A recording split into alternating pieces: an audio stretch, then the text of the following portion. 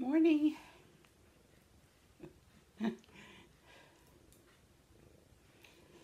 Harry come to see me this morning. Didn't you, Harry? As you know, Harry is a girl. And they named her Harry because of all her hair. Good morning, this is Visit Mema. And yes, I got my hair cut. Betty came and cut my hair for me. Her and her daughter Renee. And I'm so tickled pink. We tickle pink this morning, aren't we? Oh, we tickle pink. Yes, we are.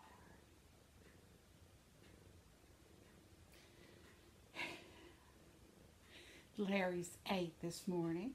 She's eaten and the puppies have eaten. And so we start a new day. What's your plans for the new day? Huh? What you gonna do? Let me see. Oh, let's see. Well, today for me, I had to take trash out.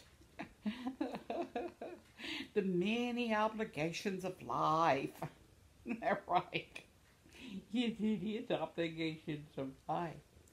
So I stayed up last night and listened to an audio book. Oh, this is Visit Mema. I'm glad you came to visit me this morning. I don't have a lot to say. Hope you have something to say. That's okay. I'll talk to myself and pretend you're right over there in my couch. On my couch. Yeah, I uncovered my couch. I'm washing the coverlet on it. Putting it back on is going to be a chore. I don't know if I may have to wait for my daughter to do that, but you know, got one of those wild hairs. Let me clean the covers off the couch. Yeah, wild hair. I think that probably came from, what do you think, guys? A wild hair. It's like a hair you can't control, and it just does its own thing. Maybe that's what that means. It's an old saying. I don't know if you've heard it or you've heard it all your life. But old sayings seem to register in one way or another. If we think about it, but we know how to use it in a sentence. I got a wild hair. Oh, Harry got a wild hair and came over today. Yes, you good little antennas. My sister may stop by because she might have a wild hair. Wild hair. I wonder where that originated from. You think it was the Victorian time and Queen Elizabeth said, "Oh no," or Queen Victoria, "I got a wild hair. Put a hat on it." I don't know. Or either you have a whole a bunch of bunnies, and one of them just acts crazy and say, "Oh, that's a wild hair." Wild hair. What do you think? I don't know in crocheting if I've ever used, well, I have, didn't I? The other day I said I got a wild hair and I crocheted a hanger for my plant, remember? So I guess crochet and wild hair goes together. What do you think, Harry? You think it goes together too? You think so? Yes. Well, aren't you pretty? Nothing's more calming than crocheting, petting a pet, even though it's not your pet. Taking the time to relate. I don't know, it's something like we have, combing a puppy. I saw when one lady crocheted a little bed for her little kitten. And I thought, well, that's a great idea.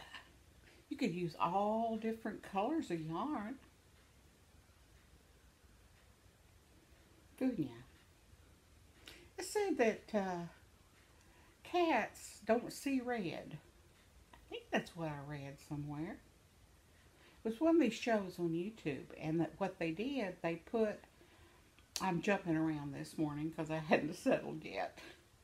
Just not getting my coffee, but they put a little thing around the kitten, around their necks in the whole neighborhood.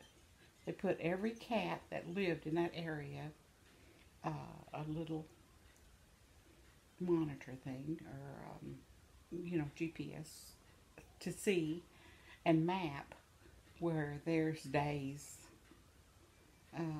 or maybe weeks, I don't know how long, to see what what they seem to have their own area.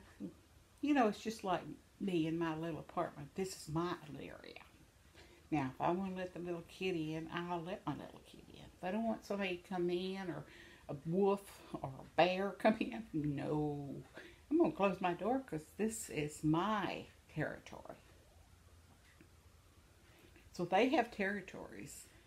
What I was getting at is it was very interesting story on YouTube about the kitty cats and their territories and how they all lived in one neighborhood and how once a week or something they all gather within one. They leave their territories and meet this one place, and all these cats are there. But they're not close enough to play or talk to each other. They just look at each other. And it's sort of like a ritual. Some kind of ritual. What? You need to go pee-pee outside? I don't have a litter box, so hang on just a second.